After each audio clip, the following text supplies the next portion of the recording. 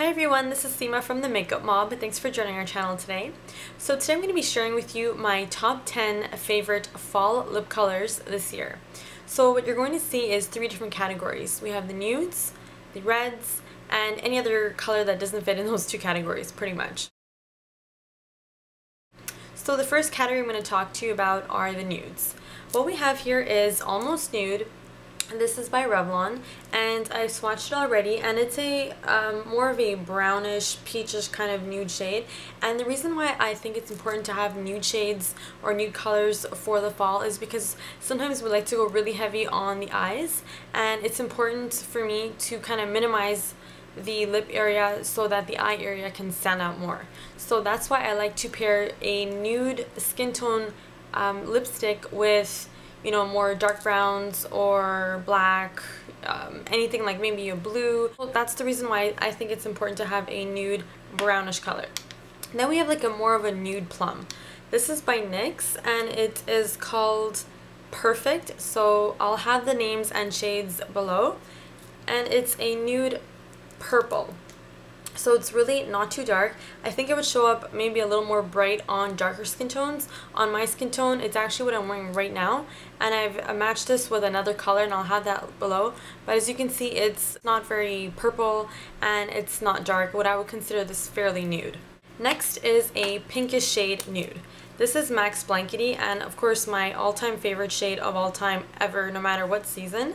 And I would pair this also with purples, and you can see it's pretty nude. It's a pink shade, and like I said, if you have very strong eye makeup, then I would recommend doing this, unless using any of these 3, unless you're going for more of a vampy look. And you know, it's good for the daytime if some people are kind of afraid of, you know, using too strong of a color. The next important category are our reds. Now red of course is a year-round color, but you'll definitely see a little more red in the fall, in my opinion, or at least that's what I like to wear in the fall. So I'm going to start off by Revlon's matte shade, and this is in Really Red. And this is a very dupeable shade, right? It's a little bit dark, a little bit lighter than some of the reds I'm going to show you, but it is definitely a true red, and I think very much applicable to any skin tone. So it's like literally a pure red. So as you can see, this is a very basic red. It's not too dark, it's not warm, it's not cool, it's kind of like in the middle. It's a little warm, but it's nothing like some of the other more fall colors that you'll see. Such as Lady Danger by MAC, which is a really intense red orangey shade.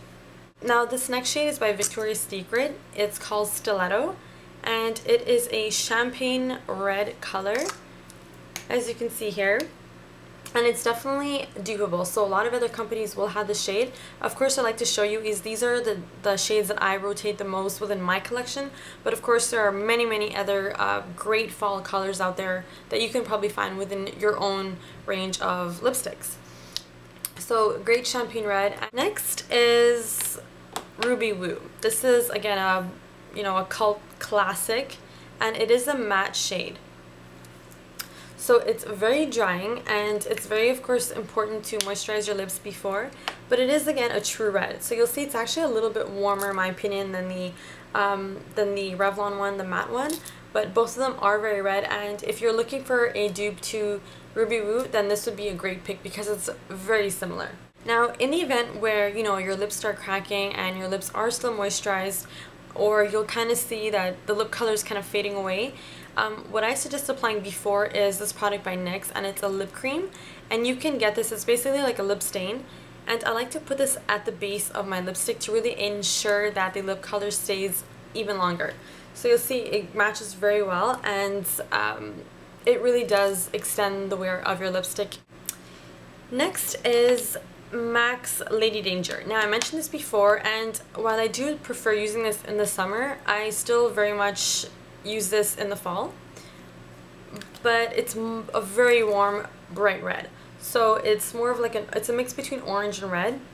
Here it is right here, and definitely for the daring, in my opinion. Like, if you're not comfortable wearing, you know, a basic red, then you may not be comfortable wearing Lady Danger. But if you are comfortable with bright lips, then definitely check out Lady Danger. Next is MAC's Russian Red, which is a matte shade. Now, I actually don't think it's as drying as Ruby Woo, but I don't know, they're both matte consistency, and it is much darker. Well, not much darker, but it is definitely darker than Ruby Woo, so it's more, I think it's a little more mature if you want. Like, I don't like to wear to go out. Like, I find it's more of an office look, to be honest, but I definitely do like wearing it to work. The last two shades are more, you know, out there looks, and I would have preferred putting Lady Danger in this category as well.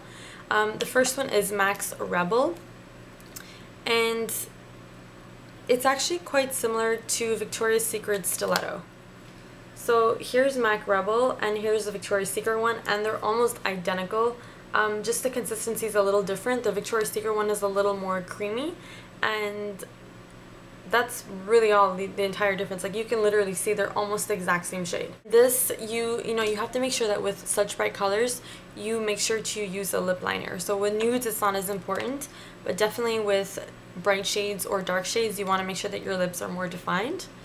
And the last color is MAC Morange, and it's a great orange shade.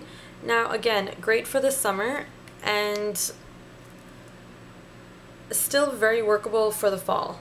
Definitely, I know orange was really huge last year, and now you see more of a mustard shade, you know, around trends, but I think orange is still a very popular color year-round, and even so in the fall it would be a great pick. So those are my top 10 picks, guys, for the fall, and hope you enjoyed this video, and I'll see you later. Bye!